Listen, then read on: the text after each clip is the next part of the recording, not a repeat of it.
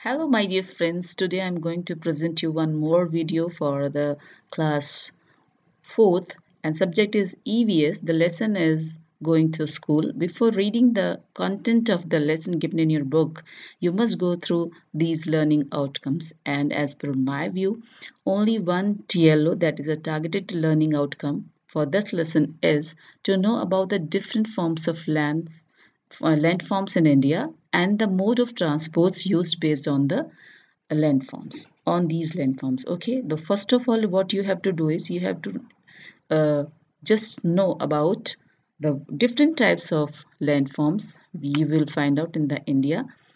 Mainly we have these five types of landforms: the mountains, Gangetic plains, deserts, islands, and plateau. See, these are the pictures you can come to know about. You can differentiate very easily with the help of these pictures. Keep with which picture is of the desert, which is of the island, and after doing all these things, what you have to do, you just take out a map of India and just put all these landforms on the map as I am showing you on the screen. See, this is the mountain paths in the blue. The green one is the northern plains, and this is also the plain area, desert, plateau, and these are the western ghats. Okay, in this way you will come to know that where you will find the landform in India. And after doing this activity, what you have to do is you have to just improve your skills. Means you have to focus on these skills. Means the first skill which you have to focus is exploring. Means you have to explore. Means after knowing the name of these landforms, what you have to find out, you have to find out some information about the features of these landforms. For example, I am giving you an example of plains. These are flat, fertile, and easy to walk. And so many other features you can find out for the deserts, mountains, plateau, and all other landforms. And after doing that, what you have to do is you have to just collect the information and record that information on a page of your copy. Means which type of transport they are using in these areas of India. Okay, just go on the take the help of websites and Google, and then you can find out these types of vehicles or transports. And after collecting these information, just analyze the data. Means after doing this, what you have to do is you have to just draw a conclusion.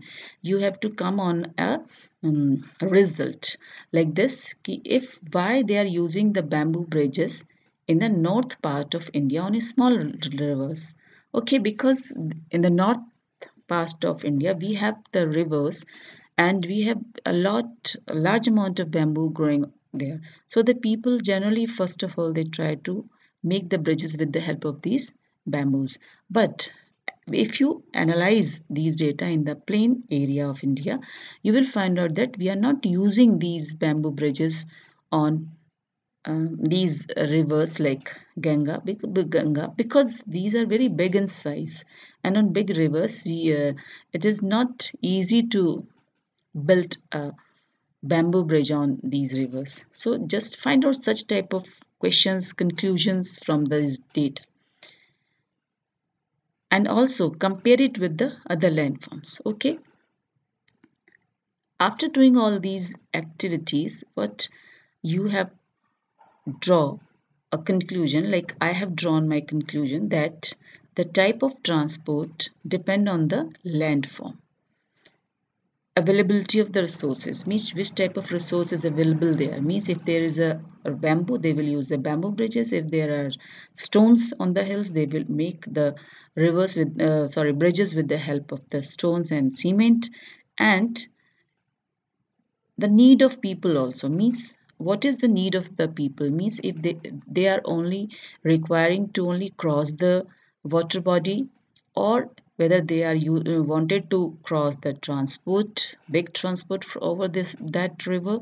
All these things depends, and in this way we can form the different types of um crossing over bridges, and the need of people and the development of that area. If the area is much more developed, then the transport is automatically in a developed form. For an example, as I have written for you, that in deep forest or slopy hills, generally people used to cross the things by walking. In the rivers, they use boat and vellums, and cement bridges are also formed.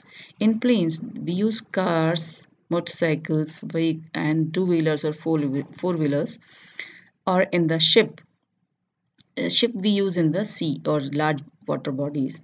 So, children, after doing all these things, you will come to know that the landforms and the mode of transport are correlated to each other.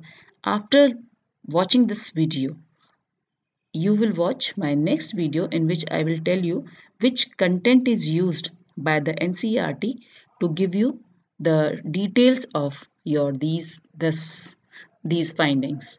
Okay, till then, goodbye and have a nice day. Be safe, stay at home.